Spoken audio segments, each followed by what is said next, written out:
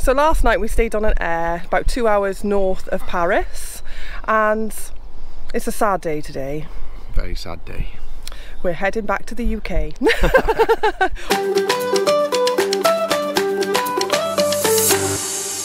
Although I've just found out there's a Primark at Calais. I've never seen her get out of bed and get ready so bloody fast in my life. It's true that. Yeah, it was. I was like, well, okay, fine, I can go a day early, that's fine. So basically we're going back. We've got some emergency repairs on the van to do. As you've seen, the sink is out of operation. Our electric point on the outside has snapped off, so... We've had quite a few things go wrong actually with the van since we got to France. Yeah, so there's... Sorry. Yeah, so there's some emergency repairs they're going to do Friday, and they're going to look at the other jobs, and then it'll be booked back in then to get the other jobs done. Yeah, so we're a bit gutted. There's some things we would have liked to have seen in France this time around and just haven't got round to it. So we are coming back. Hey, we were out here a month, you know. I know, we still didn't see it. You bypassed everything. I would be like, oh, you've gone too far. Sorry love, it's 3 minutes out of the way. Pretty much. I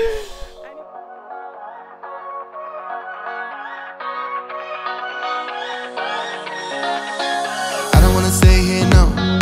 Ain't gonna keep it low now. If you wanna go, let's go. Let's wrap it up and hit the road. I just got an awesome vibe, striking the winner post now. Liberty's on my mind. We've taken off, we've left the ground. You gotta understand that we get one chance, one chance. You will never regret the things that we'll do. 'Cause I wanna drive through the summer night. And when we are old and gray, we'll look back at this summer night. So now we wait. How long are we on? It's only half hour, isn't it? Half hour. So I've just had a sarnie. Got me Pringles. Got me some French chocolate. But we are totally looking forward to some good old British food. We have missed you. Fry up in it, that's what we're after. Fryer, yeah, bacon, sausage, and real bread. The French, right? Baguettes, they got down to a T. But when it comes to bread, British got it made. Well, their bread's half the size of ours, that's what the problem is. Yeah. 'Cause I wanna drive through the summer night. And when we are old and grey, we'll look back at this We've made it back to the UK. In one piece. Yeah, in fact I'm just going to get the man butt on this because... No. Come on. This is when it's comedy gold. Come on. Come on. Let's tell everybody our troubles. So we successfully did the Eurotunnel. We got through that an hour earlier than expected, didn't we? Yeah. We then made it to Folkestone and we went to go on the campsite that we were on the way out. But after 45 quid we were like, well, it was 45 quid, wasn't it? Yeah, so I checked, there was space there, but I didn't check the price. We were there a few weeks ago and it's gone up. So I think campsites prices have gone just ridiculous. I know I say that on the back of coming back from France, where we were paying an average of, you know, say €10 a night, and you're getting your water, your electric, and I know it's just a car park. Sometimes you would get your toilets and showers included in that, but £45, I was like, nope, our principle, I'm not stopping there. So we were just looking around the area, and the prices I was seeing were just phenomenal. £100 one of them, £80 another one, 55, you know, they were all closer to the £100 mark, and I was like, I could go and stay at the bloody Hilton for less than that. If you want 100 quid for me to camp in my motorhome in your field, like, I know electric's gone up, and I just think now the last 2 years of lockdowns and how busy and popular these campsites have got, I think a lot of them are going to get stung this year, because, you know, the normal people are going to go back on their summer holidays. I mean, we've been doing this, what, 5-6 years, right? Yeah, but we have, yeah. Oh yeah. And, you know, I remember, God, you seen 30 quid, that was expensive. Yeah, and we decided we were going to chance it. We were going to go and look at some Brit stops, didn't we? Well, yeah, so I found... we're heading towards Poole, where the dealer is, because we got to be there for Friday. So it's like, well, we'll just head in that general direction. Yeah. There's loads of Brit stops and that on the way, innit? We'll find somewhere. Yeah. How many? 5. 5. 5 Brit stops later. So it was 3 Brit stops. Yep. And 2 CL sites. The 3 Brit stops, they shouldn't even be in the book. No, you wouldn't put your car there to camp. No. But that's my opinion. Then we got stuck up 2 lanes. You had to reverse down 2 lanes. Yeah, one was closed down even though showing is open. And then the last one we got there, it was like, oh, we can see people in there, right? It was this big field, 2 caravans or motorhomes, wherever they were in there, right? And it was a good minimum 8 pitches, I would have said. So I rings, oh, we're full. Yeah, it stood outside and you can see the spaces, so obviously somebody's booked on there and not turned up yet. Morning guys, so after last night's stress and trying to find somewhere to stay, we ended up on a lovely little campsite, and I'll just show you it. It's basically just a field.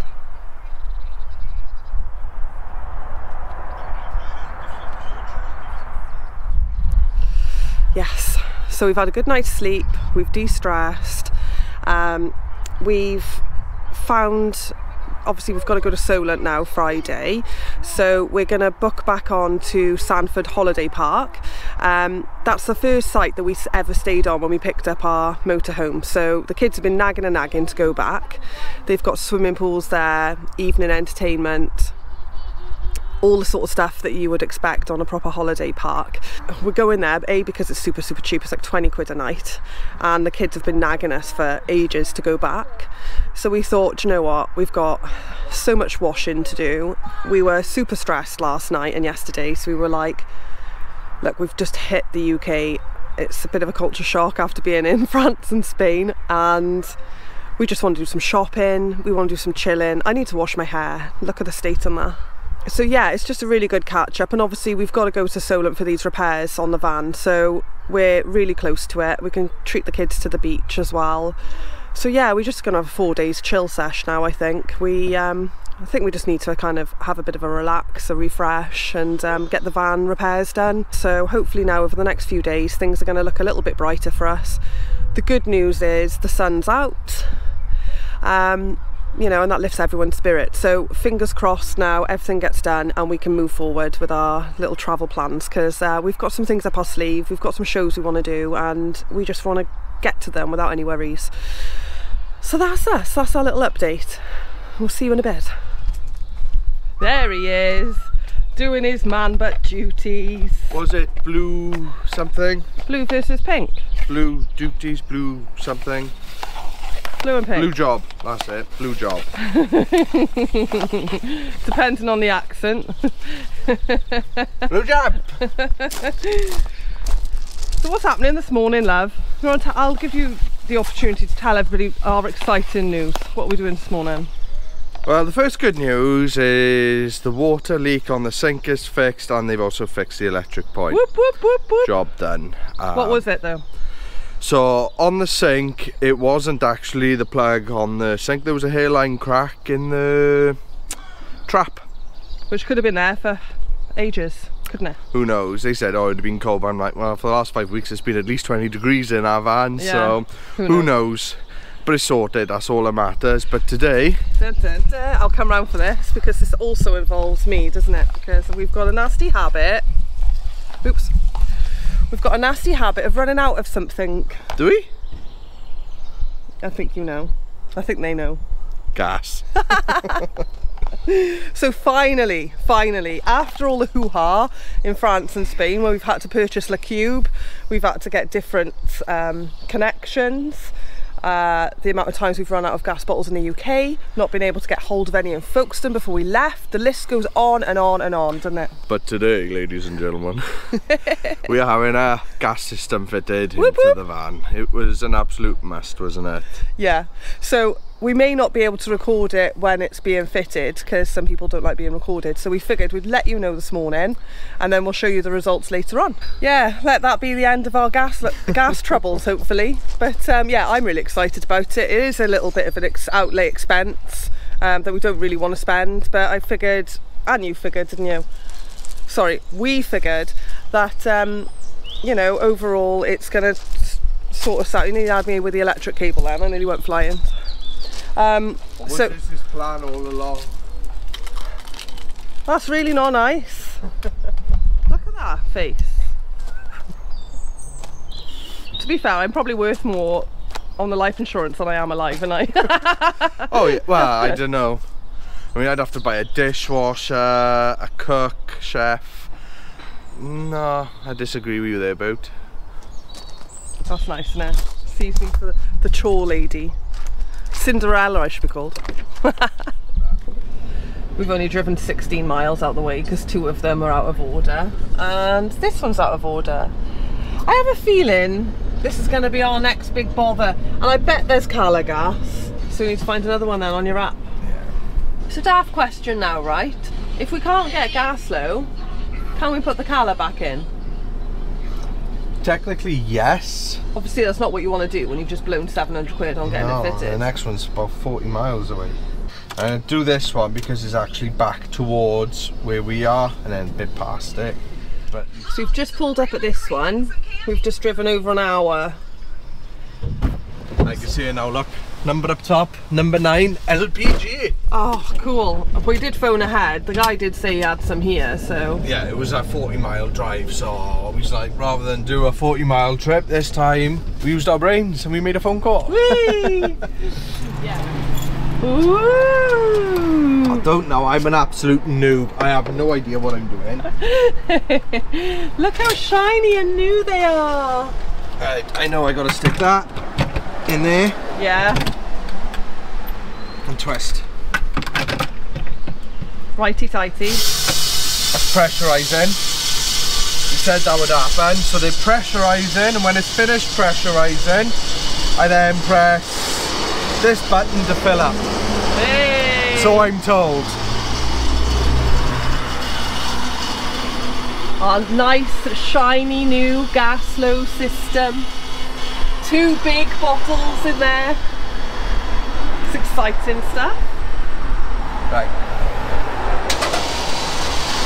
We're filling. What, as simple as that? Simple as that. And they just go, do they do both at the same time? Yes, it'll fill both of them. Oh, cool. How do you know when they're full? This will stop automatically. Or this goes bang. Oh, it won't go bang. One or the other. So what's the gauges? Oh, yeah. As you can see, it's filling the right one a minute. Yeah. Why didn't we do this sooner? Because you're tight. You didn't want to spend the money, you didn't see the value in it until we ended up going all over the country running out of gas. Yeah. Several times. Yeah. So well happy with that. Yeah, we're resolving this problem once and for all. Yeah. Guy said, yeah, it'd be about 25 quid for the first fill. That's not bad though. We used to pay that for one little 6k bottle for gas, didn't we, before? Yeah. And you got 2 big whoppers in there. Oh yeah, we ain't about to run out of gas though. It's still going. Bloody hell, how much gas is going in here? 31 litres. You've got to put it on properly now, haven't you? It's not just seeping into the air. Love, if 30 litres is coming out of that, you'd have seen it. I'd say that's full, judging by that sound. Job done. Oh! Is it supposed to do that?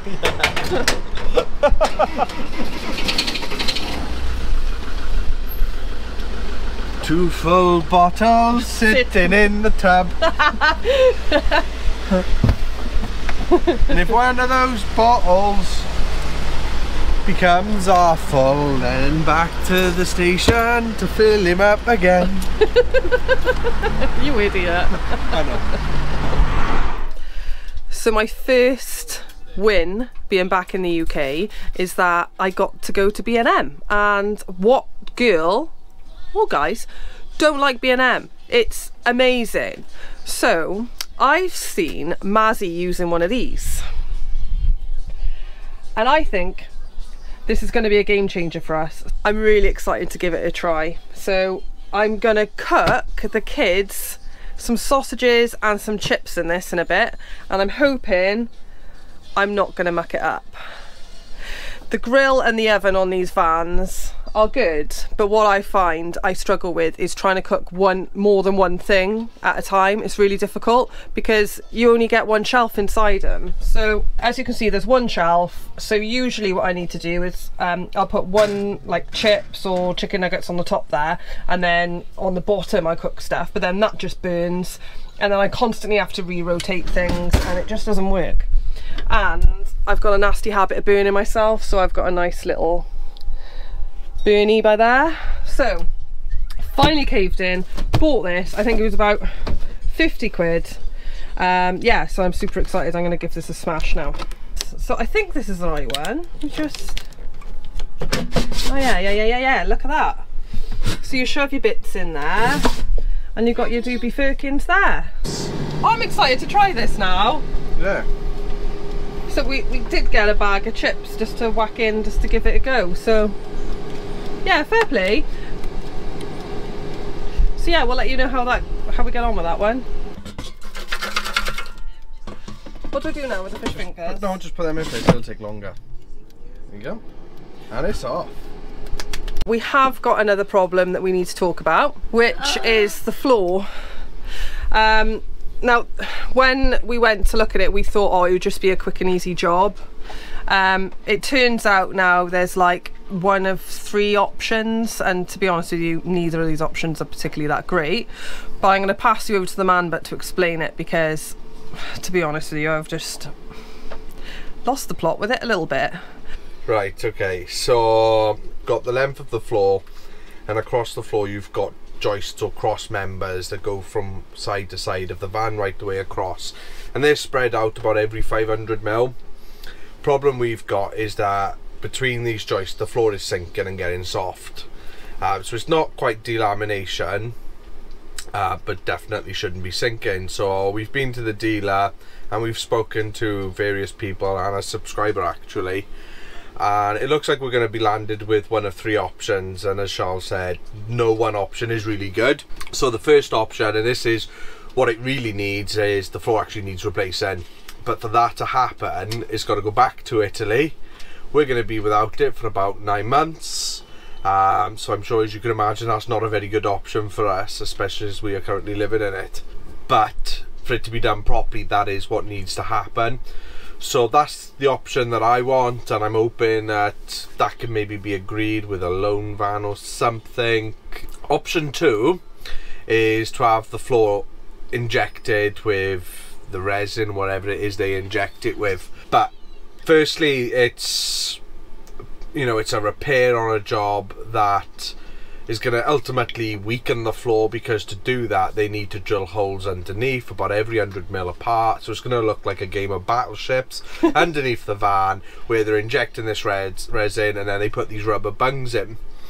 The second issue with that is that when they do that kind of injection, your floor will never be the same again. You will not have a perfectly flat, straight floor. It will be wavy, you know, to what degree as to how good the person doing it is, but it's never going to be the same again. So for me, that's not an option.